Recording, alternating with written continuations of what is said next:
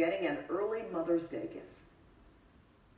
So, we told you a little bit of a white lie to get you here today. Teresa flew out here to Southern California thinking I was going to do a public service announcement against domestic violence. Teresa is a survivor. She says in November, her ex attacked her. She was left with skull and rib fractures and nearly every bone on her face broken. And I looked up at him and I said, why? Why would you do this? And he goes, I don't know. It's stories like Teresa's that motivated stylist to the stars Sam Russell, who also survived violence in his home, My father was a very abusive man. to start the nonprofit The Giving Closet. He says his mission is to do something special for survivors and to remind moms like Teresa they're still good in the world.